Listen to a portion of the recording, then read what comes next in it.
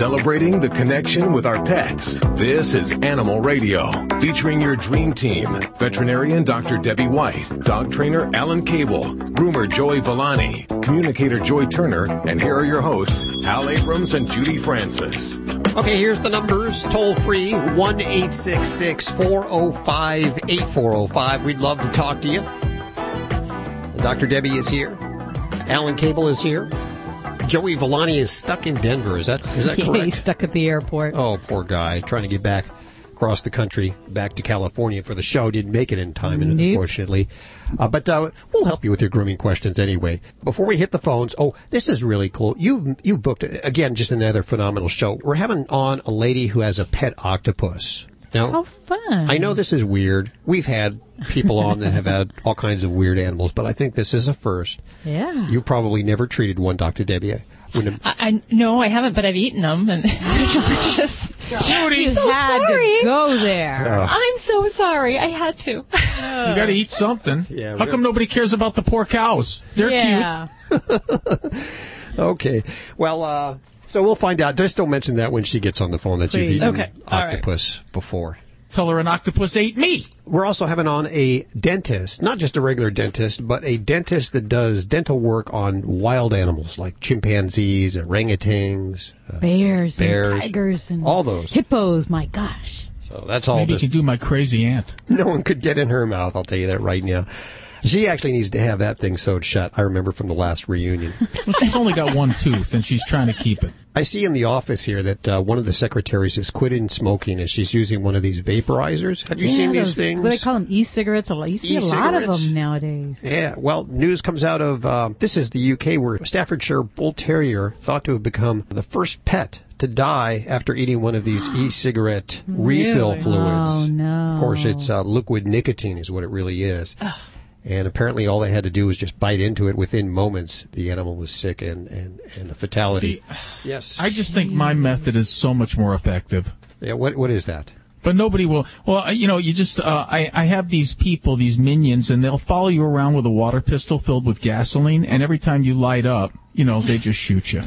With gasoline. That's actually not effective. It is effective. That is a good idea. You'd only do that once. Stacy, what are you working on? Well, it's the season for egrets to nest. And in Fort Worth, Texas, they're having some problems with that because these huge birds are leaving huge droppings. Oh. And all of their lawns that were once green are now turning brown. But these neighbors in the neighborhoods where these birds nest have gotten together, and they've come up with a plan to get those birds the heck out of there. I don't know if I'd want to live in this neighborhood because what they're planning is going to be pretty loud. I'll tell you about it coming up on Animal Radio News. And let's take another one for Dr. Debbie. We have Randy. Hey, Randy. Hi. Oh, a female Randy. How are you doing? Yes. Where are you calling Good. from today? Pittsburgh, Pennsylvania. Gotta love it. Yep. What's going on with your animals? Well, they're, getting cold. I have several cats, and one started off with a cold and got her better, and then another one started another cold, bad eye cold, got him better, and then one of my kittens started coughing and sneezing, something different from all the others. And I thought it was a cold, but it wasn't getting better, and it was just getting worse. So I took her to the vet, and he ended up saying that it was asthma. Okay. But my other cat ended up having the same symptoms as this cat, so I figured it was just a bad cold and not asthma. Okay. With the reverse sneezing and the coughing and regular sneezing, and it made this noise and gestures of coughing up a hairball as well, and it was just something I've never seen before. Okay. And the timing of this cat being sick to the others was how close to the other kitties? Oh, within weeks. Within a week. But the kitten that had the reverse sneezing and all that the vet said had asthma, my other cat ended up having the same symptoms days later. So did we do anything to treat the kitty that had the presumed asthma as far as any medications, anything that was done? Well, I was already giving her amoxicillin that I got from, I had just taken her to get vaccinated a week before, and I called them up. I said, hey, is there any way you can just send over a prescription to get some amoxicillin because I know she has at least a cold. So I started her on amoxicillin. When I took her to the vet, they sent me home with prednisone. So I was giving her that, and I really think it helped because she is almost better. I mean, she's sneezing a little bit right now. It's been almost 2 weeks, and both of them are almost completely better. Well, that's good. I would tell you, I find that a little bit unusual because for cats, when we're talking about respiratory infections or colds, 90% of the time, these are infections that are viral caused. Okay. So a lot of times we'll throw antibiotics at cats that have what we call a cold, and it really only helps treat secondary infections. So it doesn't really do anything for the virus. And in most cases, it's either calicivirus or herpes virus. And these are viruses that, they can be exposed to as kittens and they can harbor, and then it may come out later in life with other things that may occur. So you mentioned that she had just had vaccinations recently, and that challenges the immune system. So if she were faced with a respiratory agent shortly after getting vaccines, she might not have the immune ability to really kind of fight that fully. And typically, if we have viral infections in cats, respiratory infections, we don't typically treat that with steroids unless there's a really strong component of inflammation or lower airway disease, so lower lung problems. So that maybe your cat has asthma. It's possible. Historically, when I get that kind of history, I don't really feel very strongly about that. I personally like to prove that with x-rays because we can see some pretty significant or typical changes in the lungs in cats who have asthma. He did take an x-ray to see if it was in anything in the lungs, and it wasn't pneumonia, and he just came to the conclusion that it was asthma. But then when my other cat was getting the same symptoms, I was like, it just must be a cold. And he did come to the conclusion that there was inflammation, so I think that's why he gave the prednisone. Yeah, and the test will be, in the evidence, from here forward, because cats with asthma usually don't have just one episode. This would typically be something you're going to see more of. Okay. So any cat with asthma, just like a person with COPD, you throw the flu or something at a person who has a lung problem, and they're going to get substantially sicker. So I think that would be something that, I'm glad the whole household of kitties is healthy now, but it would be very important to make sure everyone's up to date on their vaccines, that you keep kind of a close watch on that, preferably indoor kitties, so we're not getting outdoor exposure to a lot of other infectious disease, and really watch her particularly close. And the typical asthma type symptoms, the dry kind of cough where it sounds like they're going to blow something out of their throat. That kind of coughing spasm, if that's an ongoing thing, then we definitely look at things like steroids or bronchodilators for those kitties that have long-term problems with that. And let me ask, is she a kitty that's a little ample around the belly side? No. She's a kitten. I bottle fed her. She was like 3 weeks old. But no, she's still a little tiny though. I don't know if gray cats stay smaller than other cats longer, but she's a little gray cat, and she's very small. And she was probably born in June, so she doesn't have a big belly at all. Yeah, so I was going to say, because normally a cat with asthma tends to be the kind of the overweight male cat is kind of the poster child for asthma. So I'm going to be still a little skeptical, and I think I would definitely be cautious because asthma in a kitty under 1 year of age is really unusual. Okay. So just be watchful. Didn't you mention last week, Dr. Debbie, that like the steroids, the prednisones actually could start or awaken these herpes virus or colds, upper respiratory infections? Yes, exactly. So sometimes I've run into patients that we use steroids for other health conditions, and all of a sudden the whole cat household will start breaking with a respiratory infection.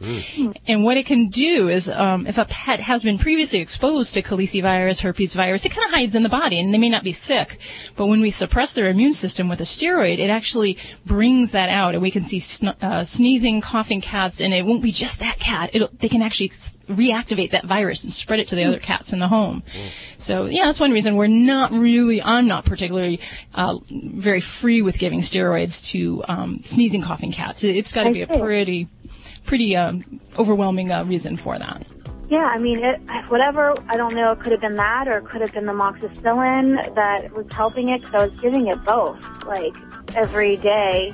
And most respiratory infections, these viral respiratory infections, if we do nothing in the average cat within 7 to 10 days, they'll get better. Yeah. So that too, if we look at that timeline. Okay. Well, I'm glad your kitties are all better, and just keep watching that respiratory stuff and make sure we don't have snifflers or sneezers there. Sneezers? 1-866-405-8405. Is that like a sneeze and a seizure at the same time, a sneezer? Dr. Debbie? Mm-hmm. Is that a new lab coat you're wearing? It's mighty becoming. Are you trying to flatter me for some reason, Alan? No.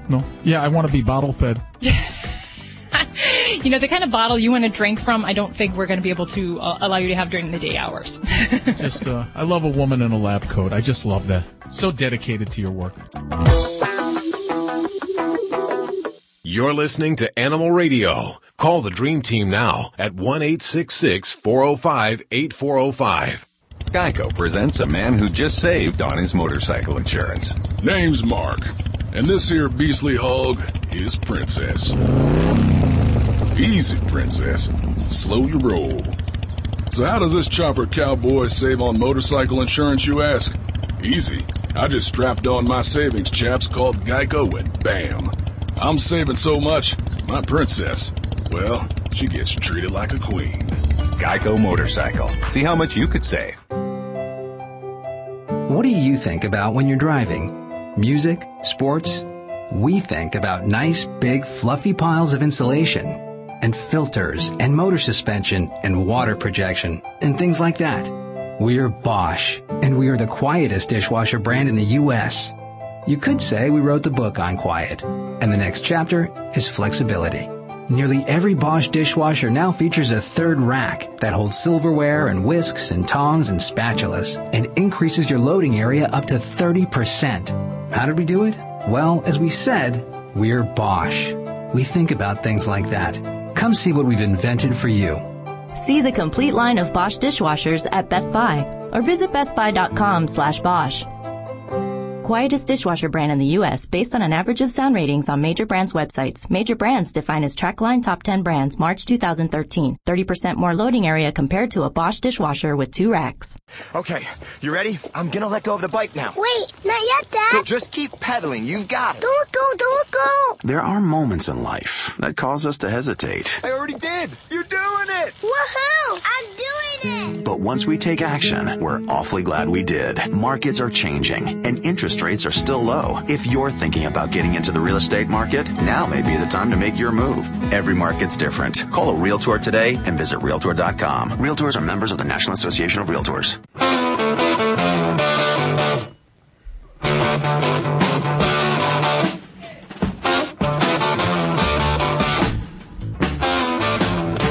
Animal Radio is underwritten by the fine folks at FlexRx. Like people, as dogs get older, arthritis is the most common problem they face. And FlexRx doesn't just mask those symptoms, it restores natural joint function. FlexRx is available at Pet Supplies Plus. And we go to, who are we going to there, Judith? We're going to go to line 2 and speak to Rachel. Hey, Rachel. Hi. How are you doing? What's going on? I'm going crazy. Aren't we all, girl? Aren't we all? I have 2 large dogs that refuse to be contained anywhere.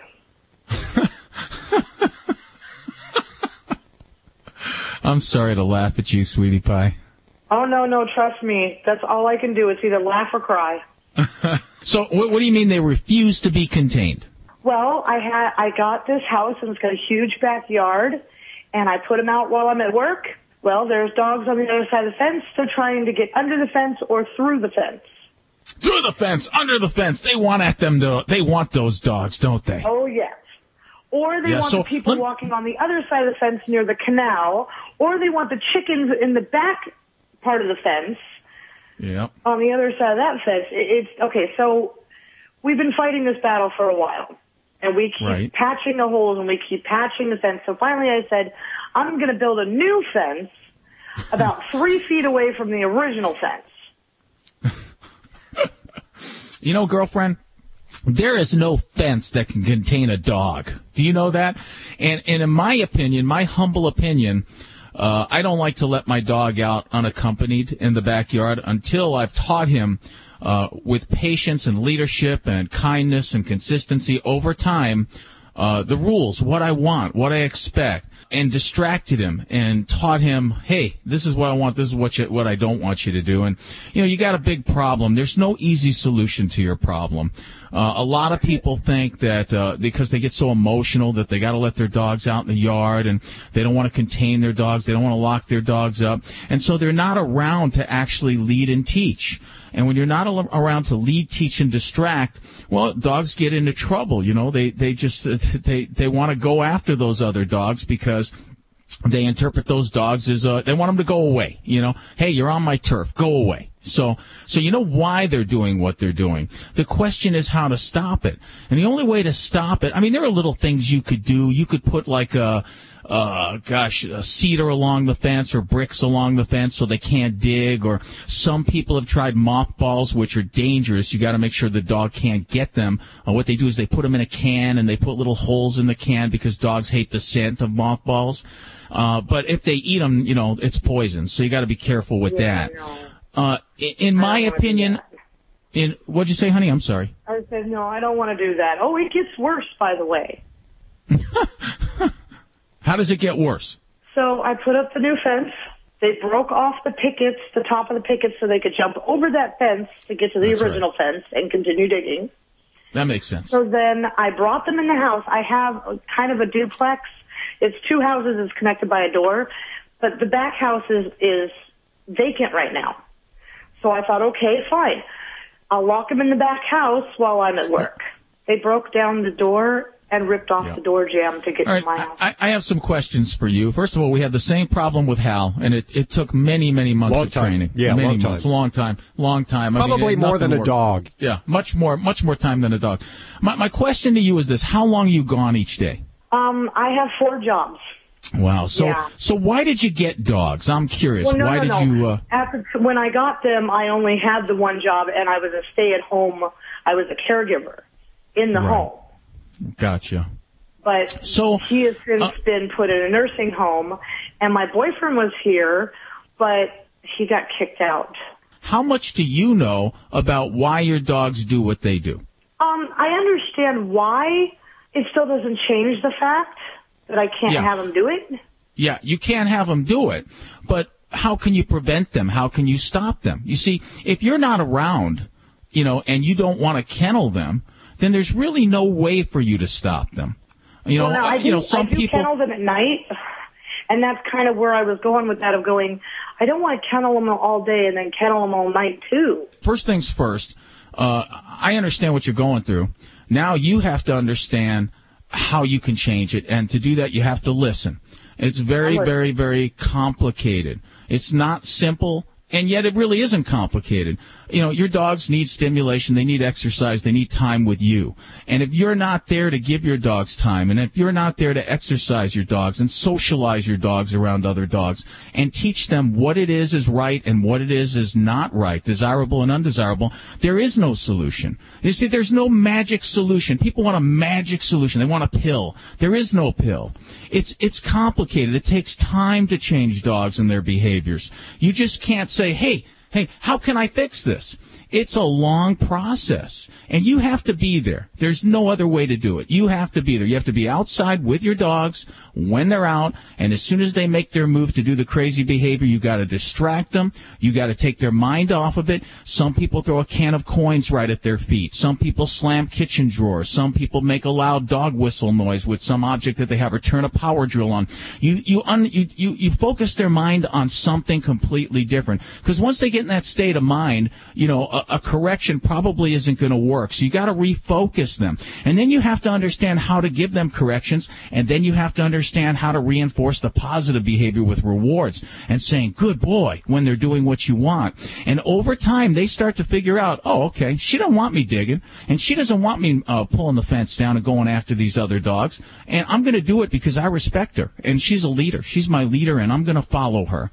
And that takes time. And you have to be with the dogs to do these things. They don't do any of this bad stuff while I'm here. They're beautiful while I'm here. It's when I leave that they go completely nuts. Well, if they don't do anything while you're there, then they do respect you. And the only solution for you is you've got to kennel them when you're not there. Why do you kennel them at night? I'm not here. So you're never there? No. I'm home right now, and they're both out and about. But I work 12 to 6, 7 to 10, and then I work... Well, here's what you got to do, girl. Here's what you got to do, girl. When you are home, you're going to have to every single day take these dogs for a bike ride, whatever it is. Attach the leashes to your bicycle, and you're going to have to tire them out. I mean, exhaust them. And then if you do that for about a half hour, 45 minutes a day, they're not going to mind being kenneled because they're just going to... Dogs love to sleep. They love their kennel. When you're home, you let them out.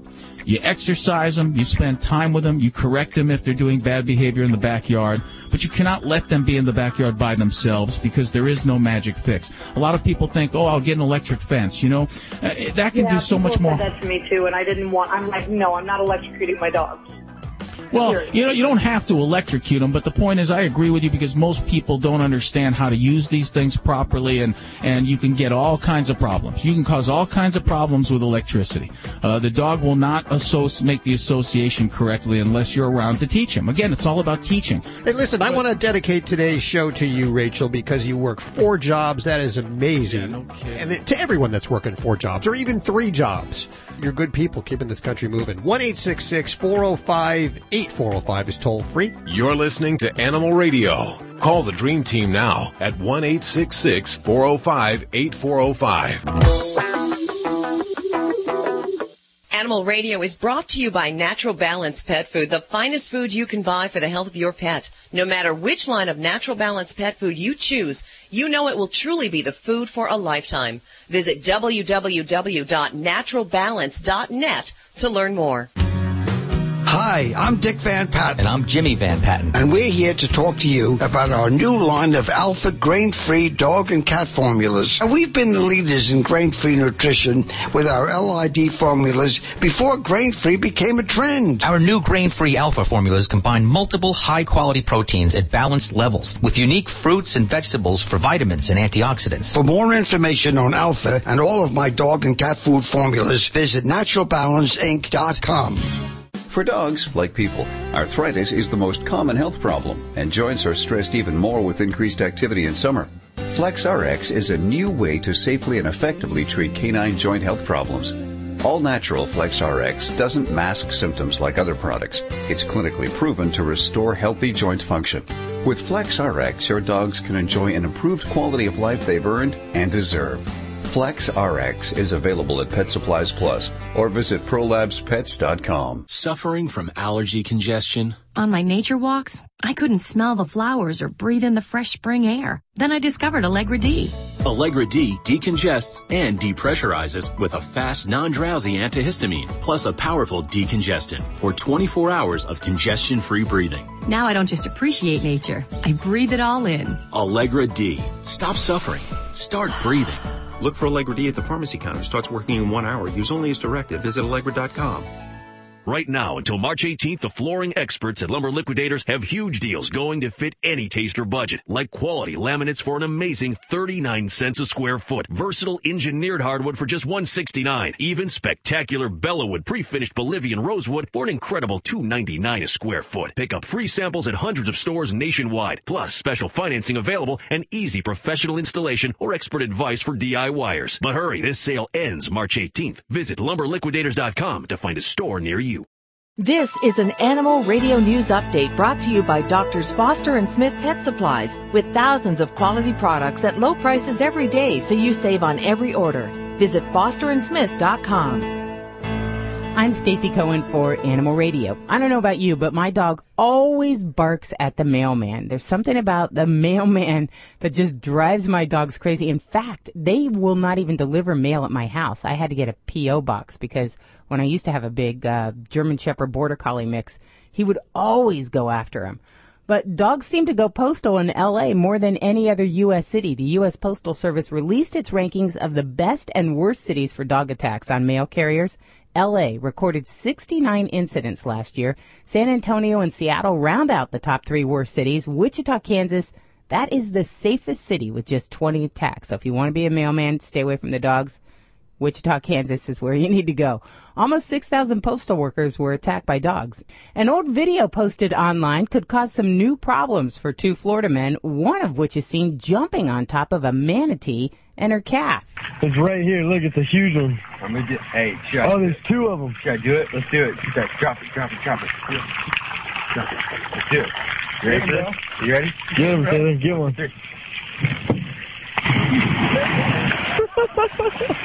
What an idiot. The video was first posted on Facebook about a year ago, but now the Fish and Wildlife Conservation Commission is launching an investigation. Officers have already identified the men in the video and say they could face state and federal charges for harassing the endangered mammals. Residents in Fort Worth, Texas are gearing up to scare away egrets before they nest. Last year, the egrets invaded neighborhoods, leaving behind droppings that filled the air with flies and turned some lawns brown. Because the egrets are protected by the Federal Migratory Bird Treaty Act of 1918, those giant birds can't be disturbed as they nest. This year, residents, though, are taking some preventative action and arming themselves with air horns and bells to scare off the giant birds if they fly around looking for places to build nests. Bill Campbell, who's president of the Tanglewood Neighborhood Association, tells the Fort Worth Star-Telegram that people don't want the birds to get comfortable nesting in their neighborhoods. He added that residents will probably have to scare off the birds every year. In the future, some neighborhoods are looking into building areas where the egrets can nest in peace. Wildlife Protection Group wants to work on a freeway project in Petaluma, California, stopped because it's causing the deaths of swallows there that nest in the bridge. The Press Democrat says concerns around the construction at the Highway 101 bridge right over the Petaluma River. The wildlife advocates say federally protected cliff swallows build mud nests in that bridge, and Caltrans' efforts to keep those birds away is allegedly killing the birds instead.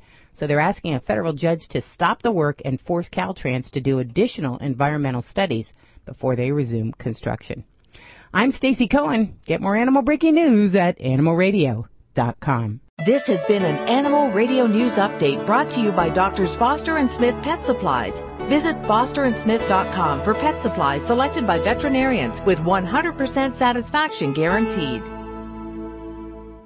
Doctors Foster and Smith, your trusted source for quality, affordable pet supplies. Veterinarian owned with veterinary expertise behind every product. Doctors Foster and Smith has thousands of name brand pet products, including pet medications, all with a 100% satisfaction guarantee. Low prices every day so you save on every order with free shipping on orders $49 or more. Fast service delivered right to your door. Shop online at fosterandsmith.com because your pet's health and happiness come first. What dog food is specifically designed to reduce the risk of cancer, settle digestive upsets, reduce scratching and shedding? Canine Caviar. What dog food reduces red tear stains and hot spots? Canine Caviar. What dog food has probiotics that reduce the chance of soft stools and have a higher calorie count for better nutrient absorption? Canine Caviar. So what are you feeding your dog? If you didn't answer Canine Caviar, visit caninecaviar.com today and get your pet started on a longer, healthier life. Really? No way. Hey, I'm Eric from Sam Adams, here to get craft beer drinkers' reaction as they secretly taste Sam Adams Boston Lager. It's got a good body. It's got a great taste. It's very smooth. I like that. Think you've had this beer before? No. This is Sam Adams Boston Lager. Sam Adams! I was going to say Sam Adams. That's easy to drink. It's tasty. It's a very flavorful, drinkable beer. Smooth, but it does have flavor. I love a Boston Lager. What this test did is it put Sam Adams back on the map for me. Boston Beer Company, Boston, Mass. St. Louis, Boston. Right now, until March 18th, the flooring experts at Lumber Liquidators have huge deals going to fit any taste or budget, like quality laminates for an amazing 39 cents a square foot, versatile engineered hardwood for just $169, even spectacular Bellawood pre-finished Bolivian rosewood for an incredible $299 a square foot. Pick up free samples at hundreds of stores nationwide, plus special financing available and easy professional installation or expert advice for DIYers. But hurry, this sale ends March 18th. Visit lumberliquidators.com to find a store near you. This is Animal Radio, baby.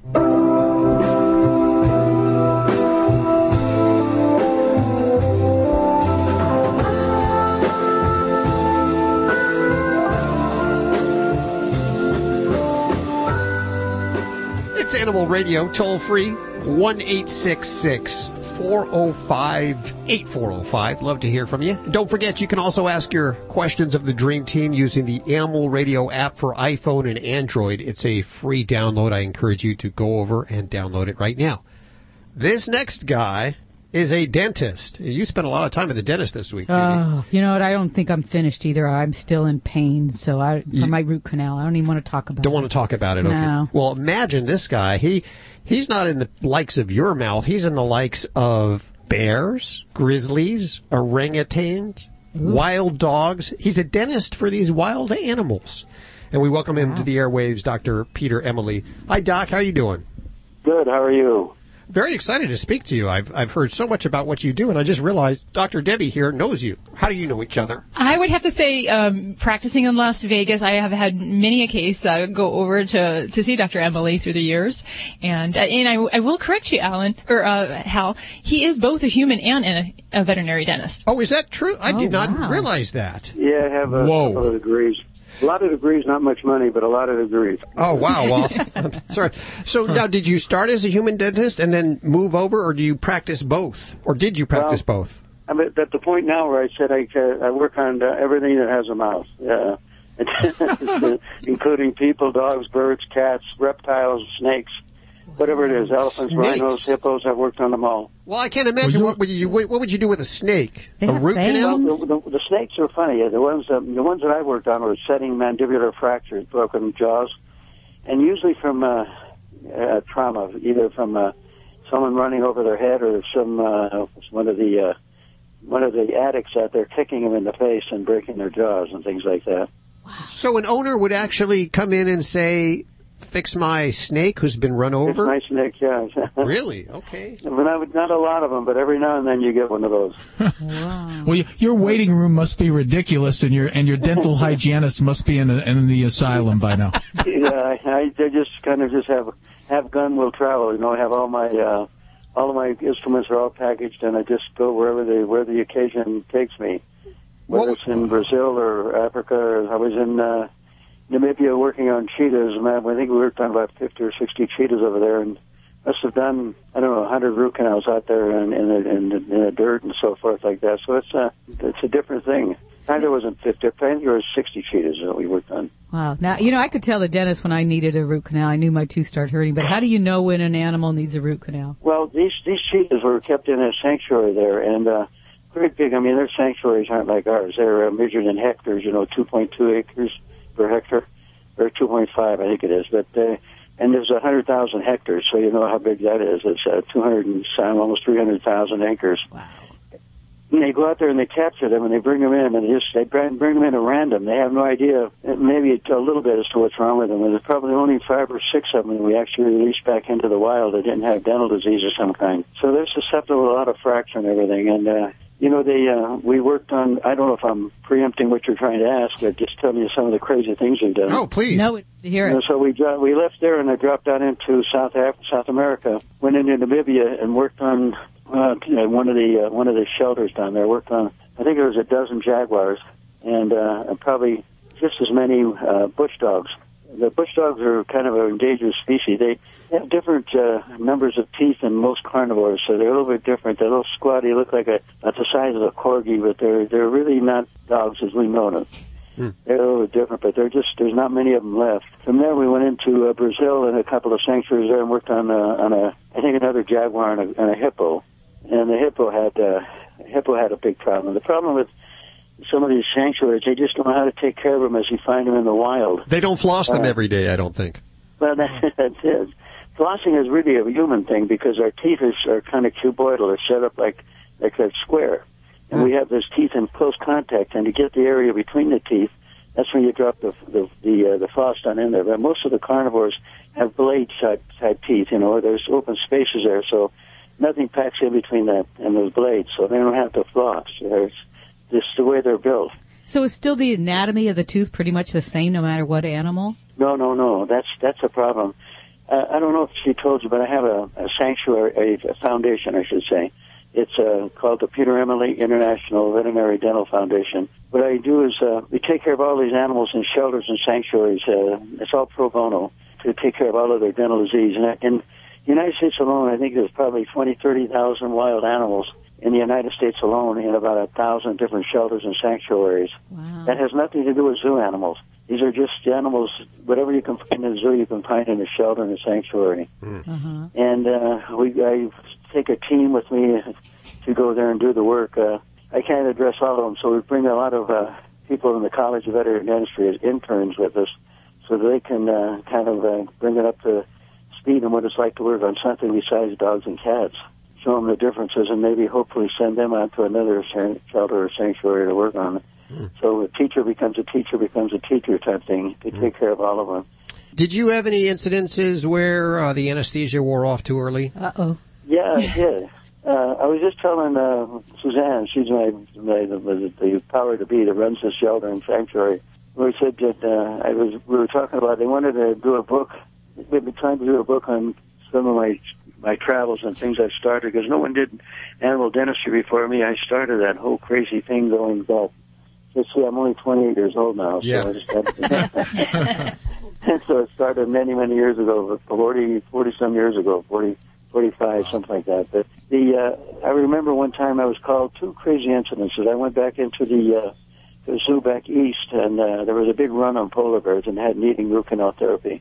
And when we were back there at this one polar bear, they always tell you, or they always want you to do whatever you have to do right then so you don't have to re-anesthetize them. In other words, make sure that what you've done is all that they need to do, and there's not going to have any trouble with it in the future. Sure. So if you see an abscess tooth that's kind of infected and is draining on the outside, we call that a fistula. Well, you want to do the root canal. If you think of a root canal, kind of a little tangent here, it's like corking a bottle. Yeah. You can clean out everything inside and cork it so what's left inside can't get out, and it's fine. So we're thinking so this way we got to cork the bottle from the bottom up like your dentist would do, but then you got to go in surgically from the top and cork it in the back of the root, the top of the root, so it makes sure nothing gets out. So it's a double cork. It's like corking the bottle from the bottom and the top. Uh-huh. And so you make a big incision to go through that, in order so you can get into it surgically after you've done the other part. And I was just starting to sew up the suture, the opening surgical site, and Bear started to wake up, and he says, we had a hard time keeping him under anesthesia. He said, you got to go. I said, well, go ahead. So they put him on the cart, and as they're wheeling him out, I'm riding on top of the bear, suturing him up, all the way over to his enclosure. Oh, man. Oh, wow. Well, let me give out the website. We're running out of time. You have so many great stories to tell, and I'm sure you're going to find out more information at the website at peteremilyfoundation.org. Peter Emily Foundation. peteremilyfoundation.org, yes. And I'll put links to everything you've heard on today's show over at animalradio.com. Thank you, Doctor. Take care. Okay. That guy's fascinating. He is. He is really the grandfather. You're listening to Animal Radio. If you missed any part of today's show, visit us at animalradio.com or download the Animal Radio app for iPhone and Android. Hey, this is Cesar Milan. When I'm not doing the dog whisper, I'm listening to Animal Radio. Stay balanced. You're listening to Animal Radio. Call the Dream Team now at 1-866-405-8405.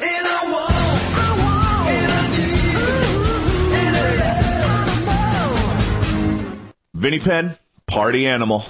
I'm just going to come right out and say it.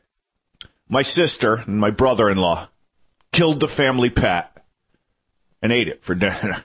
I'm just going to say it with my nephews, my two small nephews. If that's not further proof of the economy being in turmoil, as if any of you needed it, I don't know what is. Killing the family pet and eating it for dinner? You heard right. But I guess I should explain that the family pet at the time and just for a few days was a lobster. Get a load of this. My nephew has just begun fancying lobster. My sister tells me recently on the phone that they went out for a seafood dinner. He tried lobster for the first time, and he loved it. So me being the good uncle that I am, and a big fan of Lobstergram. I don't know how many of you out there are familiar with Lobstergram. You can go right online and send like a variety of different meals, chowders and even steaks and things like that. But of course, seafood, and namely, obviously, lobsters. I said, I'm going to be the good uncle, Uncle Vinny, even though they call me Uncle Sam, but that's a real long story. So I sent them out a little small order of lobsters for the family. Well, my sister's got the bright idea. She's going to open the crate when it shows up, with the boys. And when they see that the live lobster in there that was sent, along with some chowders, as I said, and whatnot, the kids scream in ecstasy and immediately named him Plankton. And my sister and my brother-in-law didn't know what to do. They're like, they think it's a pet. They're calling him Plankton. They can't process that the lobster they've eaten at restaurants, even though it looks exactly the same, just not moving, is what they're going, and they would never hear of eating it. So for 3 days, they had to kind of let the lobster hang around. I don't know if it was 3 days. I'm kind of running amok right now. And then ultimately do what all parents do and lie that Plankton ran away one day while they were at school. But hey, lobsters for dinner tonight. We got it from there, and they just kind of served it in a way that the kids didn't know they were eating plankton. Am I the bad guy in this? Because my sister screamed at me when we opened the crate. We didn't know it would be alive. It was waving its arms at us. And this, what am I going to send you, a dead lobster?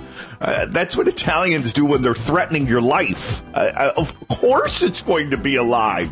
It's lobster, Graham. I'm not going to send you a dead lobster. And she said they had to let it crawl around on the carpets for a while. And the kids were playing with it because, of course, the claws were closed up with elastic bands and whatnot, and I'm made to look at the bad guy. And now, of course, the children think that Plankton made his way all the way from Las Vegas, Nevada to Reno and is living a good life on a farm somewhere with Sonny, my sister's collie that died a couple of years back. Plankton and Sonny. Sounds like a Fox TV show. Vinny Penn, Party Animal, Animal Radio. You're listening to Animal Radio. Find us at animalradio.com. Log on, learn more. You're listening to Animal Radio. Call the Dream Team now at 1-866-405-8405. Okay, now be honest. When you were a kid, did you ever burn ants with a magnifying glass? I didn't really burn them. No, I put them into little containers and let them live and watch them. I didn't kill them. Good. No, I like to collect them and just kind of carry them around in like little lockets and things. So it makes sense then, doesn't it? What about you, Ellen? Did you do that as a kid? Yes, I think I did, Hal. What do you ask? Well, I see here in the paper studies about ants show that when facing oncoming floodwaters, ants use their helpless babies as floating life preservers. What? Ants are, they're just ruthless. They really are. Wow. If they were as big as us, we wouldn't exist. No, it's clever though. So it's the young ants, it's the baby ants that are on the bottom. And they get flooded and they get eaten by fish. Oh, so they're sacrificing their young. Sacrificing their young. Wow. Wish I could do that. That's horrible. Yes, I wish I could do that to my middle one. My middle one's the one I'm after.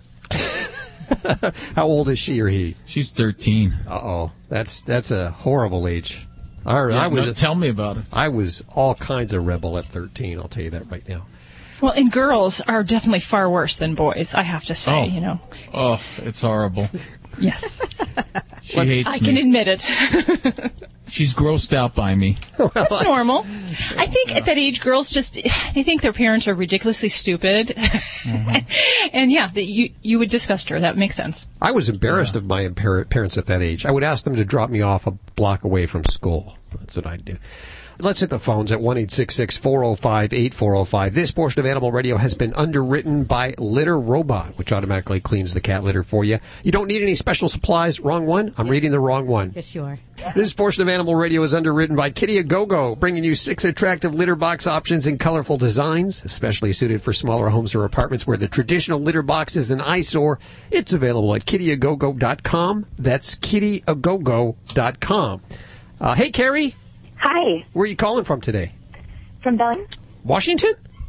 Yes. Oh, it is so beautiful up there. What's going on? Oh, it's snowing up here. Is it? Well, you stay warm. Is there something wrong with your animals? Yeah, I have a Shepherd Akita. He's about 11 years old. And in the last maybe, maybe 4 months or so, sort of getting progressively worse, he's started going to the bathroom on the floor. He'll poop on the floor. And and he's got two metal knees. We had 2 different knee replacements for the back. So at first I thought it was that he didn't want to have to go down the steps in the back to go out to the yard. And it was just sort of this is my preference. I'd rather not go out. But he'll go on his bed now, and it's gotten worse. So it's more than once a day, and it sort of, he'll stand up and then start moving, and it's almost like he doesn't know what's going to happen, and then it does. And so I don't know if it's because he's in pain or if there's something else going on or what I should do. Okay. Well, and for the knee surgeries he's had, did he have ruptured ligaments in his knees? He had, let's see, he had, I forget the name of the surgery. It's like the 3-letter acronym, something TPLO? Replacement. So he tore his meniscus and, and then just like threw out his knee completely. So they had to like rebuild the joint. Mm-hmm. Okay. So yeah, that's further down, so not likely to be relating to continence problems. And I will be honest, he is in an age where we do sometimes see age-related incontinence issues, and some of them we can't do a lot for medically. The ones that we may be able to help and to help manage are those that are going to be based upon some kind of pain or discomfort that we can better control. So when I have a dog that's kind of having fecal incontinence, the first thing I like to do is take an x-ray of the lower spine area, kind of the hips and the lower spine. And the reason is that if we have any kind of disc narrowing, any kind of spinal disease, then I can say, we might be able to manage your pet's discomfort, even if he's not crying, with different medications or other therapies. So for lower spine disease, I have kind of a whole gamut of things that I'll pull out. One of them would be pain medicines like gabapentin or tramadol. They can be helpful with nerve-derived pain.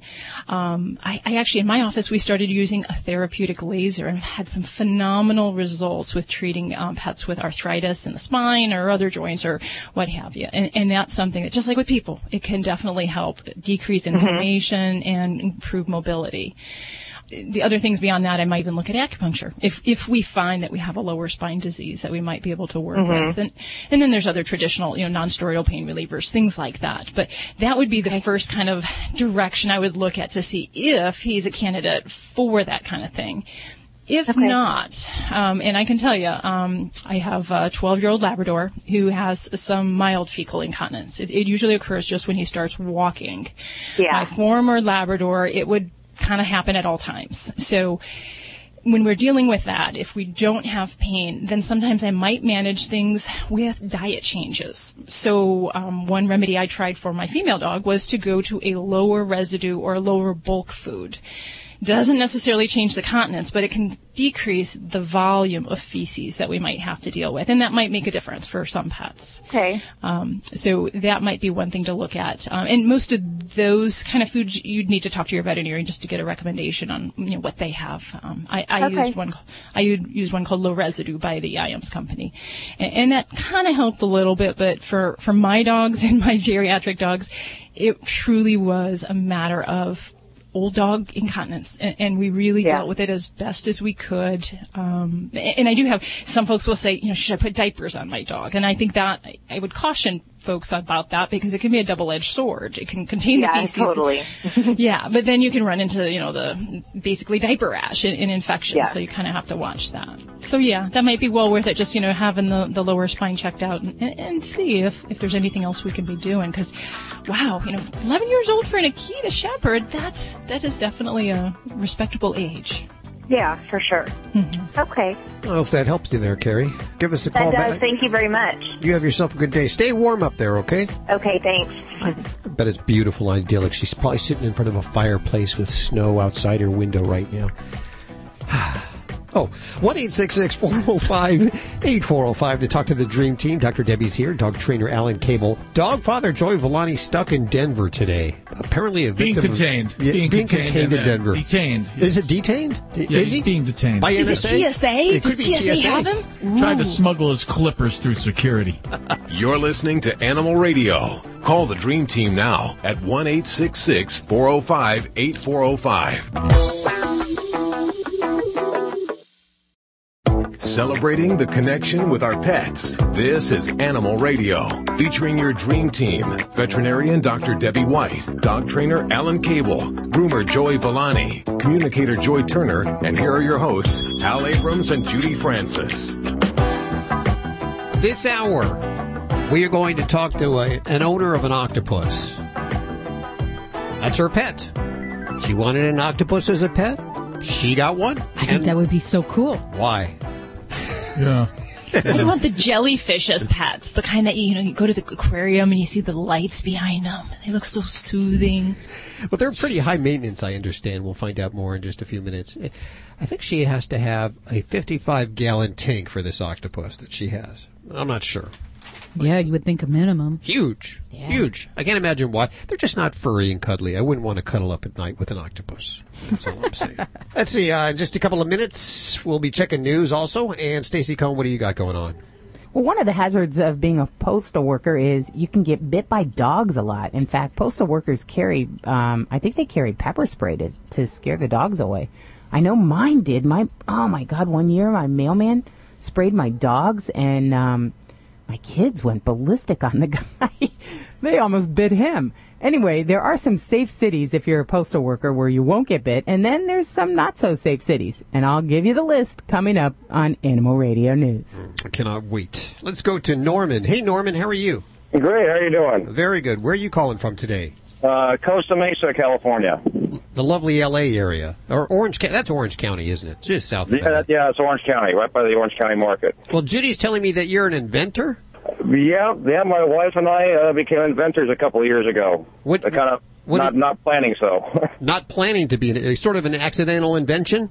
Yeah, that's exactly how it happened. What happened? What is it? What did you invent?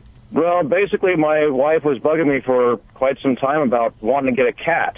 And, well, quite honestly, I was more of a dog person, but she persisted, and I made a comment that if we want to get a cat, that she had to promise to clean the litter box herself, and she did. And so I got her cat for her birthday. And wouldn't you know it, it was about a day later that I found myself in front of a litter box scooping up all these nice presents. Funny how that works, huh? Yeah, it is. And actually, I come to find out after going through that litter boxes are the number one reason that cats are returned to shelters because mom and dad buy Susie or Johnny a cat with a promise that they're going to clean it, and then they end up not doing it, and then the cat ends up back in the shelter again. Yeah. So you have a solution to this problem? What have you? Yeah. Well, our solution is called Cats of Thrones. Shameless plug, catsofthrones.com. It's a toilet seat for cats. A toilet seat for cats. We don't actually try to get a cat to use a human seat. We actually have designed a seat that goes underneath the human seat, and it provides comfort, stability, support for the cat. And the best thing of all right now, we have a 100% success rate with every cat ever on the system. Really? Well, this is cool. Now, my wife is always complaining that my aim is off. With this, will the cat's aim be any better? How does this work? What does it look like? Explain. Since this is radio, I'll hold up a picture, but I think you should explain. Well, and actually, even for your aiming problem, I can fix that too, because if you follow the steps in the system, there's we start off with a full litter box. We use our own dissolving cat litter, and our litter box has drainage holes in it. So all you got to do is you bring your litter box from wherever it is in the house, get it into the bathroom, have it sit next to the toilet for about 1 week. Then you attach our system, put our dissolving cat litter in there, sprinkle 1 tablespoon of your old cat litter on top of our cat litter. That establishes the odor for the cat. And then about a week or two later, you open up a hole in the center of our litter box on top of the toilet.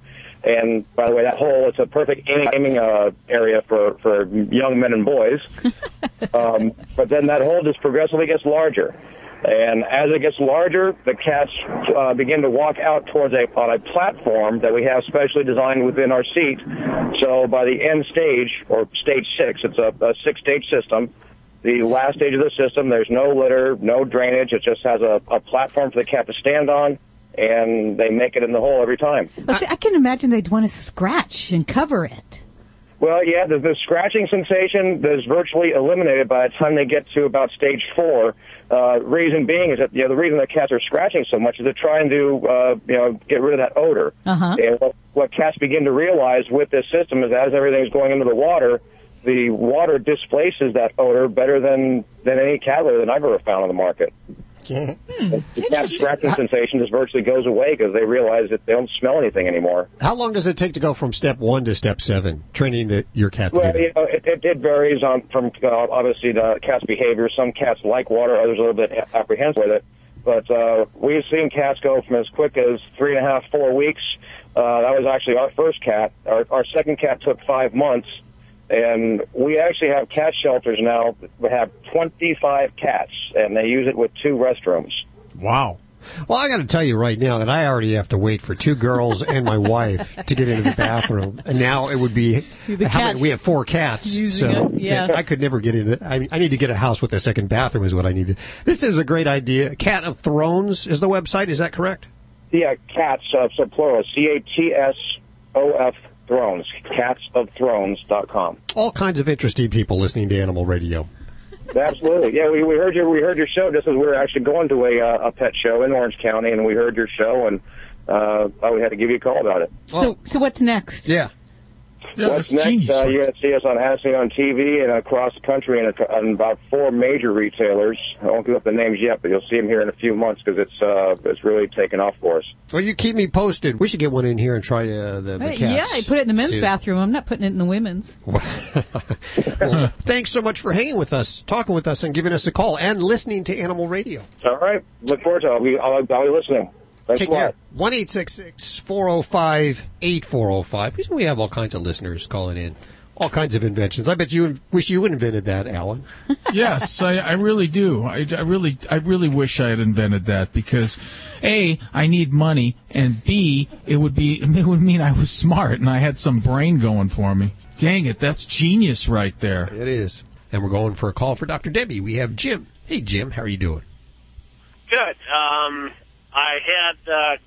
I've got 2 small dogs, and they got into, I don't know which one ate the most, or if they both ate, if one just ate the whole thing and the other one did not get any. What did they get into? What'd they eat? Pork rinds. Pork rinds. Oh, I used to eat those all the time when I was on the Atkins diet. Okay, so was this a full bag of pork rinds? It would be probably about a half a bag. Okay, all right. Well, and is anybody showing any symptoms as so far? Not so far, but I'm no longer with the dogs right now. I had to hit the road, and so my wife is watching them. But we did have one dog years ago that we gave him pork chop fat, and she died from it. So I don't understand. We got to back up here because I'm completely confused. Pork rinds are not good for dogs? Okay, pork rinds are, really high in fat. It's basically the deep fried fat from pork, and it's going to have a lot of salt in it, so it's kind of cured. So because of those 2 things, the high fat and the high salt content, it definitely can be problematic. Now, depending on who got it and how much was ingested by each particular dog, this may be something as simple as some stomach upset with diarrhea or vomiting. I do tend to see dogs that get into this kind of thing. You will even see a greasy nature to the stools when they're passing their stools. So that would definitely be, I'd say, on the lower end of the concern level. On the higher end of the concern level is something, pancreatitis, which I might be suspicious might have been what was going on with your other baby, because we know that in dogs, when they eat a high-fat meal, they get into the garbage, they get into the leftover Thanksgiving goodies and overdo it, it can trigger a problem with the pancreas where too many of the digestive enzymes are released. It causes a abdominal pain, vomiting, can be very serious. It can be life-threatening. So that would be on the higher end of my concern spectrum. And I think with that, that would really, for your situation, Jim, I would honestly say we'd have to watch and see how we're doing. If we saw any symptoms of anyone not eating, having vomiting, or just abdominal pain when you kind of touch their belly and kind of just gently squeeze, if they groan or kind of cry out, that would be a pet I'd get to the veterinarian right away. But, because we don't know who got what and how much, it may just be a matter of watching and waiting there. Yeah. Should we maybe wean them off of food for a little while? And How recently did this happen? Just yesterday. Just yesterday. Well, normally, if I have a dog that gets into something that they shouldn't, one thing you can do is, for some dogs, we'll actually give a little bit of food along the time just to give them something else with some bulk. If it's already been since yesterday, I would probably just hold them off on a fast for at least 12 hours, just to see what happens. And, if you get past the point of 24 hours without incidents, you're going to be hopefully okay. Maybe still having some diarrhea at that point, but that'll be kind of the point of kind of going, whew, and hopefully we'll be past that in another 12 hours. Yeah, okay. Yeah, with our first dog that we lost, she did have something wrong with her pancreas and passed, so we're a bit concerned about it. Yeah, definitely. So, yeah, if we would have caught these guys and I'd be talking to you like right after this happened, I'd probably be talking about some foods or some things we can do. But at this point, I think you're in the kind of the watch and wait mode there. Okay, so far there's not really showing any symptoms. Good. Well, very good. I hope everything turns out okay, and you have a wonderful holiday there, Jim. All right, thank you. Thanks for your call, Jim. Fingers crossed there. 1-866-405-8405 to connect with our dream team. What kind of foods would you give this dog after, if it was just right after? Are there certain foods that counteract pork rinds? Mostly I would just be giving something with some carbohydrate, so whether that be just a dry kibble. For sometimes I'll actually give bread, believe it or not, just if it's something I want to absorb, something that's really greasy. But yeah, usually just a good, solid dog meal would be something I'd give them. So pork rinds can't be good for humans, can they? I don't know. I think anything in moderation. I just, you gotta watch. There's a lot of salt in these suckers. If you've ever, I can't say I've eaten a full bag because I usually get greasified mouth after a while, but they really do make you thirsty. So, that would be the other thing for Jim to be ready for. Lots of drinking and lots of pee in there. You're listening to Animal Radio. Call the Dream Team now at 1-866-405-8405. This is Paula Poundstone. Wait, I forget where I am. Animal Radio. Animal Radio. I love that. All right. Hey, this is Paula Poundstone on Animal Radio. Spay and neuter your pets or we're going to be eaten alive!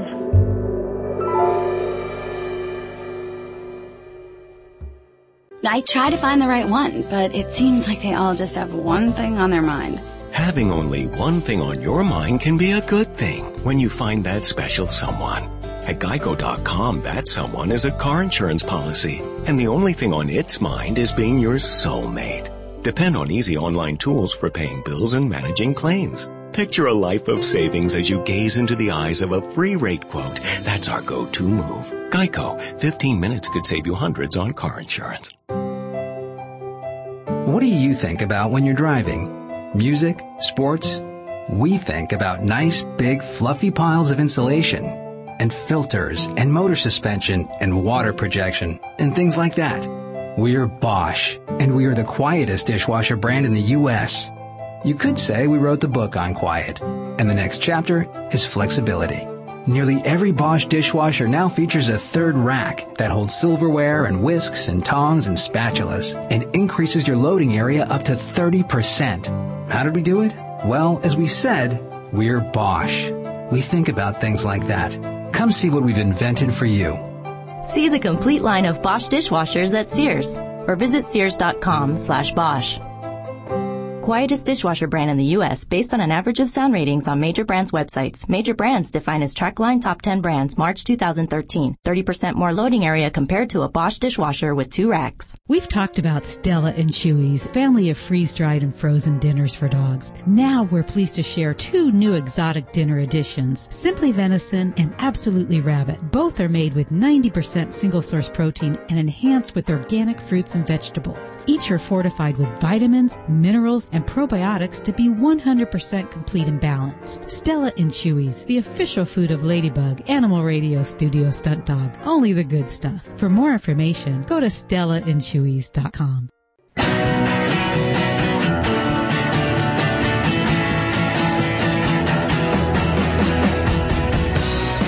Underwriting for Animal Radio comes from Stella and Chewy's.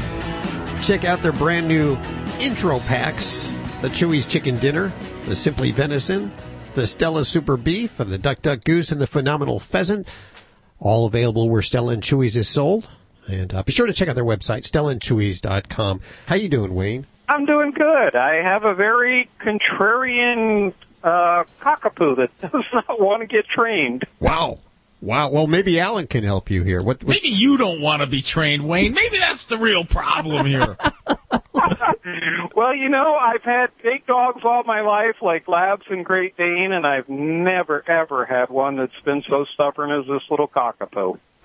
What makes you say that, Wayne?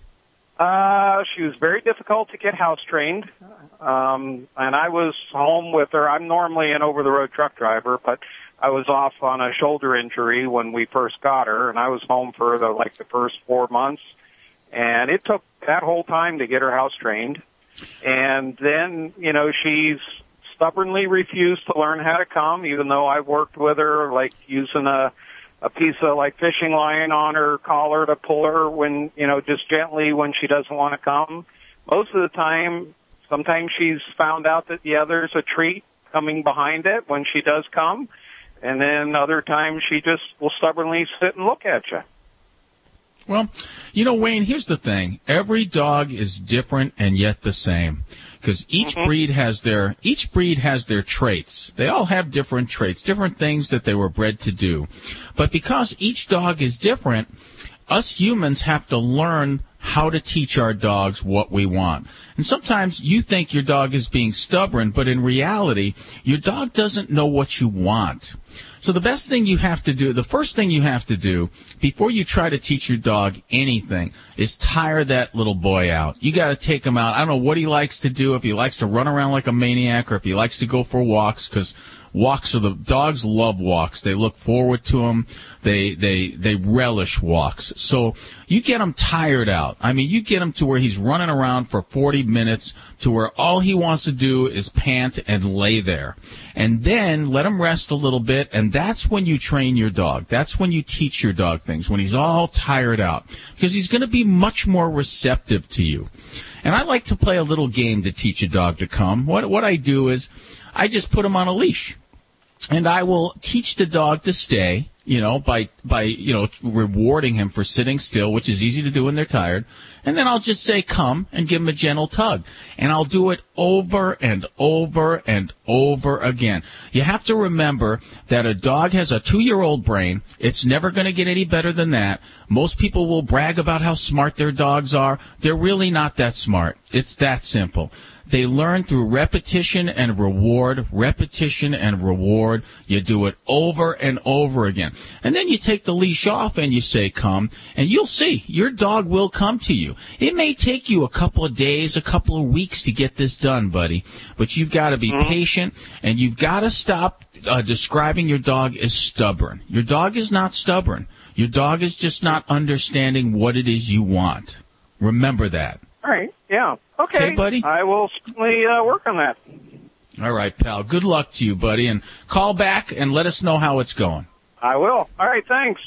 There he goes, Wayne calling in, 1-866-405-8405 to talk to any one of the Dream Team. Could be Dr. Debbie, dog trainer Alan Cable, or Joey Villani, stuck in traffic. Is that the deal? He's stuck in traffic. Is that why he's not here? That's what he's saying.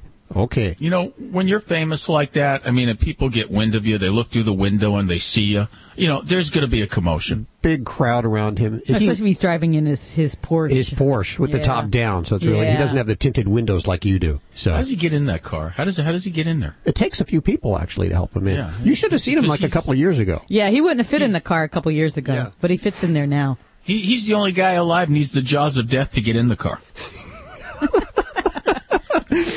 See what happens when you're not here, Joey? Oh, yeah. That's why I'm here every week. I don't want everybody talking behind my back. We want to thank the folks over at Kitty A Go-Go for underwriting Animal Radio. Of course, they make both the Litter Robot and Kitty A Go-Go. Kitty A Go-Go is an easy-to-clean litter tray with decorative hoods. Now, these are so cool because you've seen the old litter trays that you get at PetSmart or Petco. They look like litter trays. This does not look like a litter tray. In fact, they have 6 different colors and patterns you can choose from. You have the polka dots, I have the polka dot, but they have different ones that you can use to match your decor, and they blend in, and they don't look like that unsightly litter box anymore. And it's not only just a good-looking litter. It has a rake inside. You can just pull the rake out. You pull the tray, pull the rake, and all the litter comes to the front, and you can just scoop it out very easily. So it's easy to use. Yes, it is. And I assume it's going to last a long time because all parts are made of the highest quality injection molded, high impact, stain resistant plastic. Well, it even has a place on back that the litter scoop hooks to, so you have it all in one. So you don't lose the litter scoop, have to go run around the house looking for it.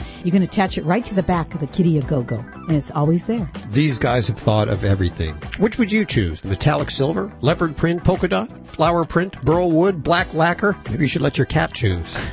Head on over to their website. Check it out at kittyagogo.com. That's kittyagogo.com. You're listening to Animal Radio. Call the Dream Team now at 1-866-405-8405.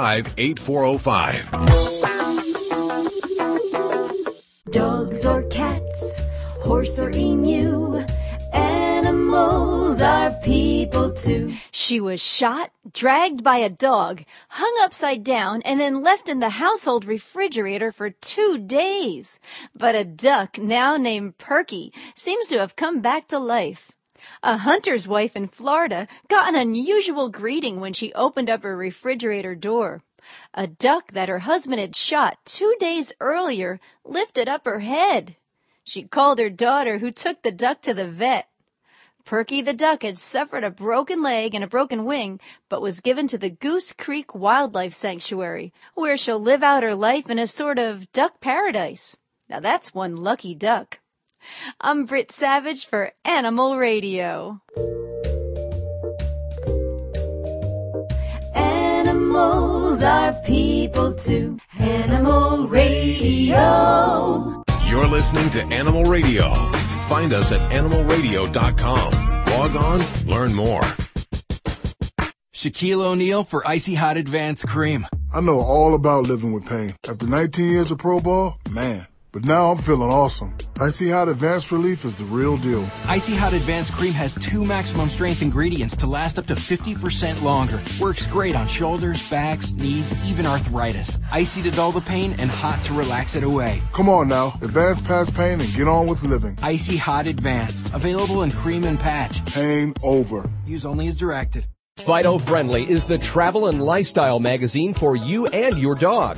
Each issue includes hotel and destination reviews, along with health and wellness topics, dog training tips, and the latest fashion trends. Pick up a copy at Barnes & Noble, Hastings, or go online to FidoFriendly.com and subscribe today. Fido Friendly is the only magazine dedicated to the travel and lifestyle of man's best friend, and the one magazine your dog will thank you for. What dog food is specifically designed to reduce the risk of cancer, settle digestive upsets, reduce scratching and shedding? Canine Caviar. What dog food reduces red tear stains and hot spots? Canine Caviar. What dog food has probiotics that reduce the chance of soft stools and have a higher calorie count for better nutrient absorption? Canine Caviar. So what are you feeding your dog? If you didn't answer Canine Caviar, visit caninecaviar.com today and get your pet started on a longer, healthier life. Geico presents Fan Mail to a Pig. Dear Maxwell, first off, I really enjoy your commercials about Geico's app. I watch them over and over and over. They make me both laugh and very hungry. Weird. Anyway, I just want to let you know how Geico's new claim status updates on the app really blow me away. Getting those updates makes me think of you. I'd like to thank you in person. Just send me your address. All the best, Big Bad W. Sure thing, Big Bad W. I got a pen. It's 802 Not Gonna Happen Lane. Claim status updates just a tap away on the Geico app. This is an Animal Radio News Update brought to you by Doctors Foster and Smith Pet Supplies, with thousands of quality products at low prices every day so you save on every order. Visit fosterandsmith.com. I'm Stacey Cohen for Animal Radio. A man in Miami is responsible for capturing and killing the largest Burmese python ever recorded in Florida. According to the Florida Fish and Wildlife Conservation Commission, this record-breaking serpent was a 128-pound female. It measured 18 feet 8 inches in length. Now that shattered the previous record of 17 feet 7 inches. Apparently, Miami resident Jason Leon was driving in a rural area of Miami-Dade County when he and a passenger spotted this giant reptile in the roadside brush. Well, he grabbed the snake by the head and he began pulling it out of the brush. That's when this python began wrapping itself around his leg. After he got some help from his buddies, Leon killed the snake with a knife. Kristen Summers of the Florida Fish and Wildlife Conservation Commission says the commission is grateful to Leon for safely removing the large snake and then reporting it to authorities. A rare 19th century torpedo is back in the Navy's hands thanks to the works of a few bottlenose dolphins. The LA Times reports Navy-owned dolphins discovered a Howl torpedo while being trained to track down underwater objects off the California coast. Only one of the antique underwater weapons was known to exist prior to the discovery. The dolphins are trained to use their natural sonar to discover objects that not even billion-dollar military technology can detect. The torpedo is bound for the Washington Naval Yard, where it'll be cleaned and then put on display. A designer in Seattle's come up with an easy way to transform an average house cat into king of the jungle, the lion hat. Yumiko Landers told Metro.uk that the idea for the feline headpiece came from her sewing group. While making something to fit the cats and dogs theme that week, Landers came up with a so-called hat that allows a cat to sport a lion's mane. The product even comes in multiple colors, including golden brown, black, gray, ivory, and husky. Landers sells the hats online through Etsy. I don't know if you've ever seen that website. It's great. It's got a lot of craft stuff. That's ETSY. And says she never would have expected it to be getting so many orders from all over the world. The American Heart Association has declared that pets, especially dogs, guess what? They're good for a person's heart. Further proof that dogs are among the best friends a person can have. Dr. Glenn N. Levine, director of Baylor University's Cardiac Care Unit, was quoted in a press release from the AHA saying pet ownership, particularly dog ownership, is probably associated with a decreased risk of heart disease. He said that owning a dog may help reduce cardiovascular risk because dogs bug their owners into taking them for walks on a regular basis. And dog owners were, according to the AHA study, 54% more likely than non-dog owners to get a suggested amount of exercise. So good news, no doubt. Get out there with your dog. I'm Stacey Cohen. Get more animal breaking news at animalradio.com. This has been an Animal Radio News Update brought to you by Doctors Foster and Smith Pet Supplies. Visit fosterandsmith.com for pet supplies selected by veterinarians with 100% satisfaction guaranteed. Doctors Foster and Smith, your trusted source for quality, affordable pet supplies. Veterinarian owned with veterinary expertise behind every product. Doctors Foster and Smith has thousands of name brand pet products, including pet medications, all with a 100% satisfaction guarantee. Low prices every day so you save on every order with free shipping on orders $49 or more. Fast service delivered right to your door. Shop online at fosterandsmith.com because your pet's health and happiness come first.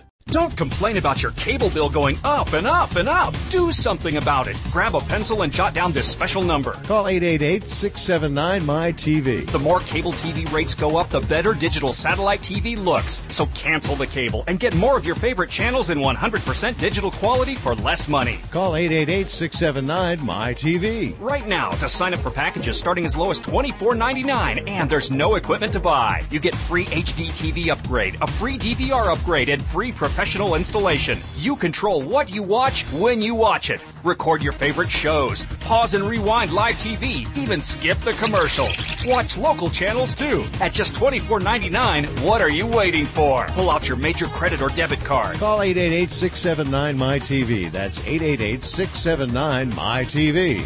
Cancel the cable, cut costs, and get more. Call now, 888-679-MyTV. That's 888-679-MyTV. Okay, you ready? I'm gonna let go of the bike now. Wait, not yet, Dad. No, just keep pedaling. You've got it. Don't let go, don't let go. There are moments in life that cause us to hesitate. I already did. You're doing it. Woohoo! I'm doing it. But once we take action, we're awfully glad we did. Markets are changing, and interest rates are still low. If you're thinking about getting into the real estate market, now may be the time to make your move. Every market's different. Call a Realtor today and visit Realtor.com. Realtors are members of the National Association of Realtors.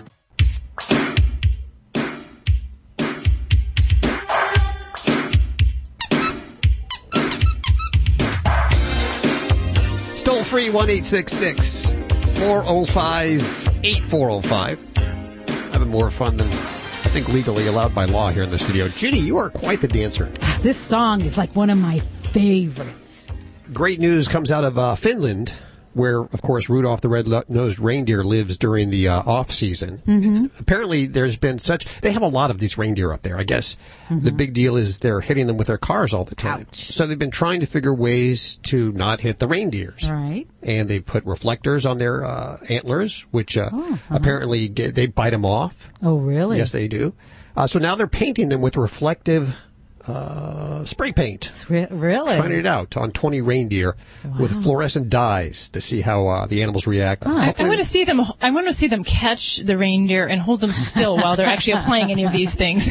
Yeah, really. Well, there's over 200,000 reindeer there, just in the Helsinki area. Wow. So good news coming from Helsinki there. 1-866-405-8405, toll free to reach out with the Dream Team. And before we head to this phone call over here, I wanted to, this is kind of interesting. You know what? I'll hold off on that. I'm sorry. Let's go right. Oh, make us fantasy. I know. I didn't even really give you a good tease, but it is a great story. Here's something that's really cool. This lady that we're about to talk to has a pet octopus. I'll repeat it. Pet octopus. Not a cat, not an iguana, not a flamingo. And we've heard from listeners over the last 13 years that have owned all of those, but never one that was an octopus guardian. We welcome to the airwaves Nancy King. Hi, Nancy. How are you doing? Well, fine. How are you? I'm so curious. I've got so many questions. I don't even know where to start. I guess, how does someone end up with a pet octopus? Well, in my case, I was just looking for something new, and my husband gave me a plush octopus, a plushy toy. And I went online to find more about it and learned all about it, especially from the website www.tonmo.com, which is all about octopuses. And after that, I decided I wanted to keep one, but I knew it was a long path because I had no saltwater experience. So it took me over 6 months to set up a tank. Wow. And then you buy an octopus, really, it's online. You buy it online? To you. Really? Now, did your husband object to this at all? No, he agreed to help me. And we agreed that we would actually stick close by to be there for the octopus because we knew they didn't have a long lifespan, maybe a year, maybe less. Oh, really? They're short lifespan. Well, I know they have 3 hearts, which is interesting. I guess they also have a brain that's right around their esophagus. They're really the interesting thing is that they have kind of a distributed nervous system, and they have, in essence, brains in their arms. It's quite different than the way we're set up. So that's a lot of what people are studying today. Well, when I get a pet, I want a pet that I can interact with and stuff. So what do they... How do you interact? Yeah, how do you interact with... What do they do? Well, if you get a good one, and all octopuses seem to have different personalities. So if you get a really good one, they watch you. They always make eye contact. And so they're watching you and you're watching them. And usually start out with a feeding stick, which is something long like a skewer, and you put a piece of shrimp on the end of that, and you put it down in, and they get used to you feeding them. And so they eat seafood, obviously. Okay. Oh, yes, and they like most expensive type. They like crabs and shrimp, mostly. They like to go to Red Lobster. You can't run out and get octopus chow. No, you cannot do that, but you can run to Whole Foods and get shrimp. Well, that can't be a cheap... No, and people should realize that they'll think, well, an octopus is not expensive. Well, the octopus itself might be under $50, but by the time you figure out the food and all the extra equipment and this and that, having crabs shipped in, which I did, They came in the mail. Now, did your octopus play games with you? Yes, played a lot of games. What did they do? I suppose the first one was when she learned to pull off the magnet. The cleaning magnet has two sides, an outer side and a side inside the water. And she pulled that off, creating a great clunk. And first of all, we'd all come running because we'd hear it. But then she would retreat into her den, and she would dangle the cleaning magnet out on one sucker. And I had reached down to get it, and she'd zap it inside her den again. And she did this again and again. It was frustrating but funny. Oh, wow. We are with Nancy King. She has a 8-legged pet, an octopus, and I understand that the octopus will watch a lot of TV. I had 6 people report to me that they did this. My octopus, and I should say that Ollie is no longer with us, but she was a victim of that short lifespan. Yeah. Anyway, these other people did have their tanks where the octopus could see the TV, and they reported that the octopus was interested in sports and cartoons, bright, moving pictures like that. One claimed that his octopus watched the football games with him. Do they get out of the tank? Can they escape? Yes, they do. Can they live out of water? Octopus-proof it. They can live a little while out of water. The kind of octopus I had actually goes into tide pools, crawls into tide pools hunting for food, so she gets out of the ocean and is on land a bit.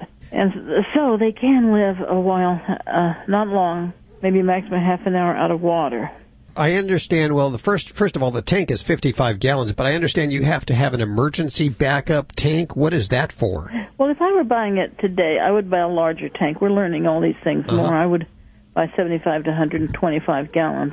That's the first thing. The second thing is you have a backup tank for food. Also, it can be there in case of emergencies. Something happens with the water.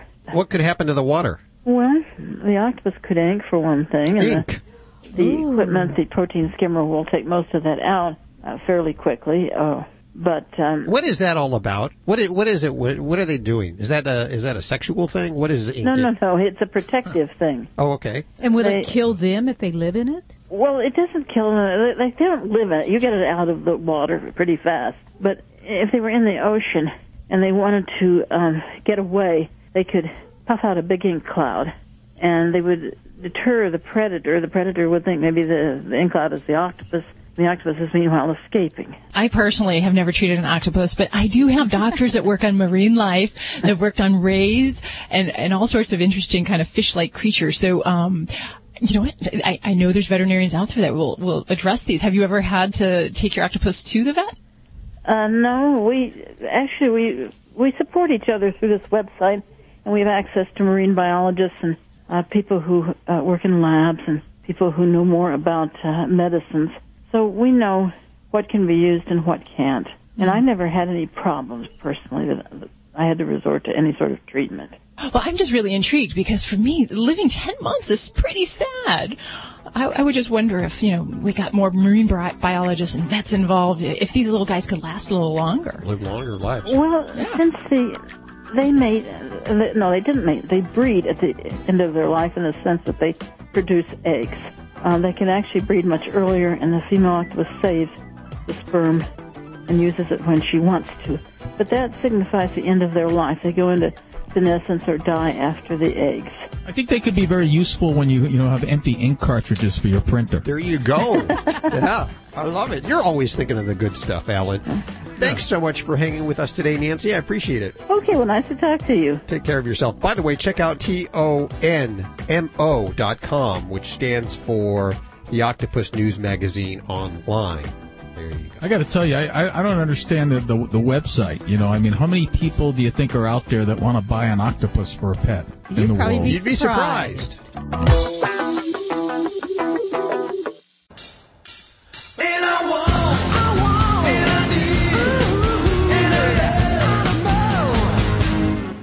All right, it's Vinnie Penn coming at you again on Animal Radio with the Party Animal segment. I know a lot of you out there listening are pet lovers to like the 10th degree. And I've heard this story a million times before where somehow people wind up having the same hairdo as their pet. And I have seen funny photos on Jay Leno, not that I watch that show regularly or wherever. But I've never seen it live and in person until the other day. I was picking my son up at daycare in a neighborhood that I don't really go to. I've heard the legend of this woman, and she was out walking her dog. And listen, the hairdo was so identical. It has to have been done on purpose. She has to be taking a picture of her dog. They even had like the same ribbon or whatever in their hair. She has to be going to her salon and saying, "Could you make me look like this?" To which the stylist must say, "Well, God already took care of the face." Are you out there really doing this?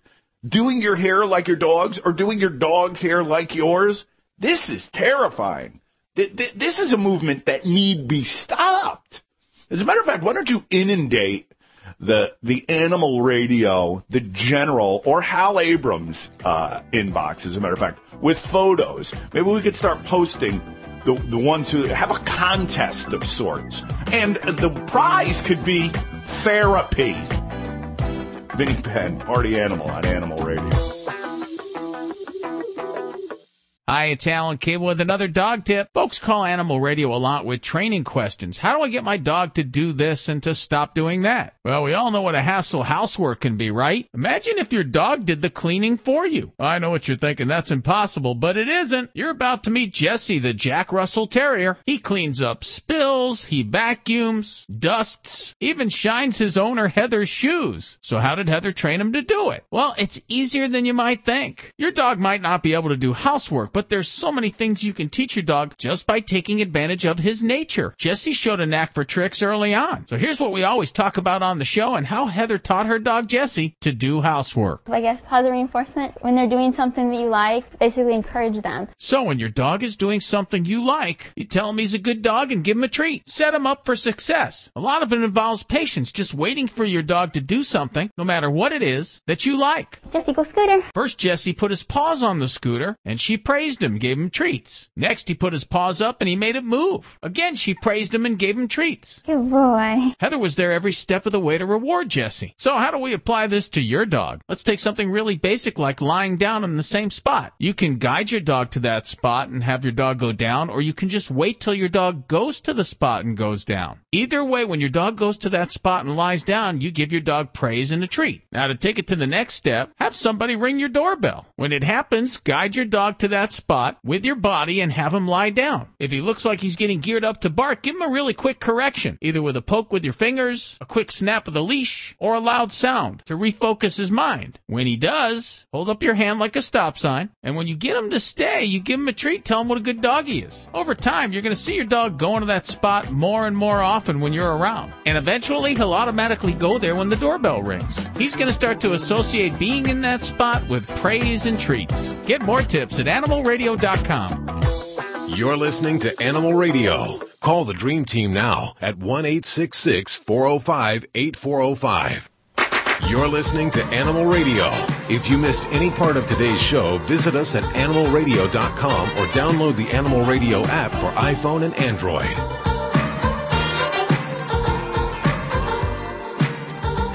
Let's head back to the phones. The numbers are toll-free, 1-866-405-8405. On the other end of that phone, Judy. She's screening your calls for Dr. Debbie, dog trainer Alan Cable, and dog father Joey Villani, who's actually stuck in Denver at DIA today.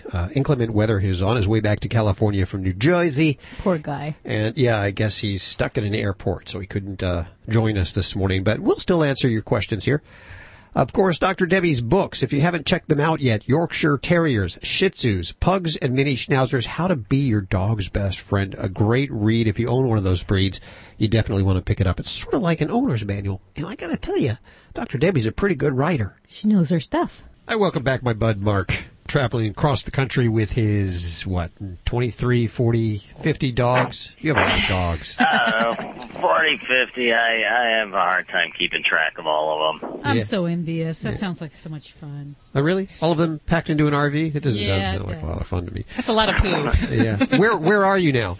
I'm down in the Keys. I'm on Marathon Key, so right now I'm going to hang out on the Atlantic side of the key because it's a little nicer here, more of a breeze, which keeps the mosquitoes away. Oh, yeah. What, do you have any mosquito problems? Yeah, well, that's why I wanted to talk to you about this because, first and foremost, I trust you guys and your dream team, Hal. I mean, when I have pet questions, who do I call? You, right? You usually call when you have any kind of question, but yeah, that's okay. I mean, I think I implicitly trust all of our doctors and trainers and everybody that works here at Animal Radio because they know what they're doing. Well, and you're not gonna try and just sell me something. You know, you go to the internet and everybody wants to sell you a product. So here's my question is actually, it's got two levels here. I'm concerned about my dogs and I'm concerned about myself. So there's, it's mosquito season in most parts of the country right now.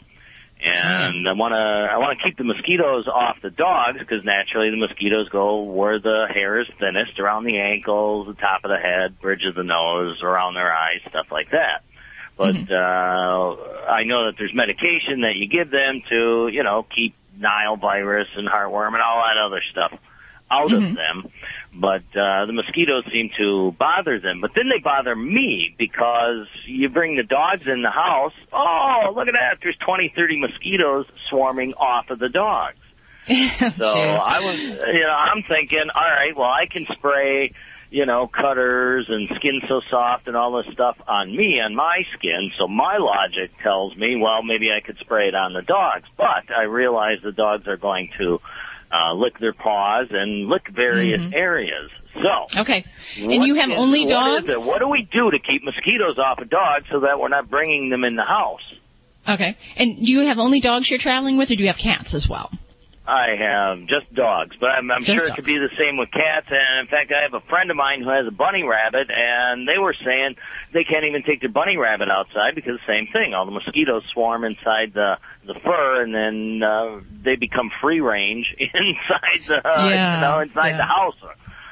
Okay, well, that just helps to clear things up because with cats, we have a little different rules when it comes to some of the flea products. They are very sensitive to some of the very common flea, tick, mosquito repellents that we might use. So you just have to use a different set of rules with cats. For dogs, I mean, you can pretty much pick up most flea, tick sprays that are pyrethrin-based, which is a common ingredient in insecticide, safe for animals. If you have cats, you have to be careful. You can't use some of these dog products with them. But that would be one thing that if you're going outside, you can spray that on them, and it'll give them some short-term relief while you're going out to keep those critters away. Now, but you did mention some other things that are kind of natural, and Skin So Soft, believe it or not, is proven to help repel parasites. So mosquitoes do stay away. And in animals, we can use it. I usually do dilute it. I try to dilute it about 50% with water. You can put that in a spray bottle, spritz it on them, other than being maybe a little oily kind of texture that you feel on their fur. It's very safe, and it works. So I would definitely endorse that. And it's interesting, there's a lot of different kind of natural oils essential oils, folks that are looking for natural remedies, they do repel mosquitoes. You just have to be a little bit cautious with some of those products, making sure you don't get high concentrations so they're not toxic. And one essential oil actually comes from catnip, and I actually read a research article a ways back that proved that catnip was a far more effective mosquito repellent than DEET by 10 times. I don't know that they figured out how to put catnip into a form we can administer on top of our pets, but but it might make our cats happy about that. Let me ask this, because some of the old timers and people who, Coast Guard guys and all these people that are always out, in the Caribbean and whatnot, they rub themselves down with baby oil, and they say that keeps the mosquitoes off because the mosquitoes don't want to get anywhere near oil. Is baby oil safe for a dog? baby oil, I don't believe has any essential oils, and I would be a little concerned because if we're slathering on an oil, it can actually amplify the sun's rays and the sun exposure, so we have more chance for sunburn and things like that. So I probably wouldn't go with that route.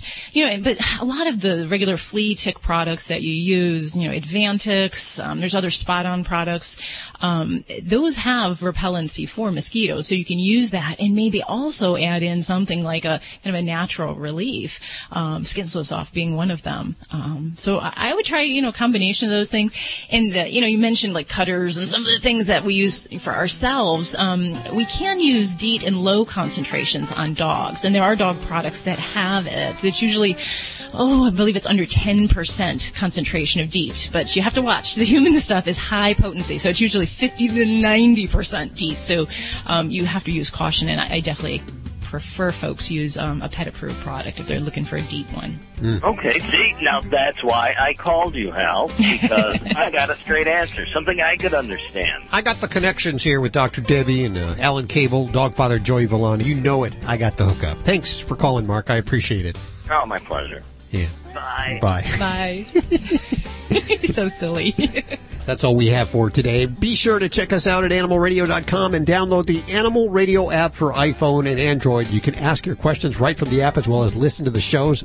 A whole bevy of information and resources at that app anytime you desire. We'll catch you next week for more Animal Radio right here on this fine station. Bye. Bye-bye. Sayonara. This is Animal Radio Network.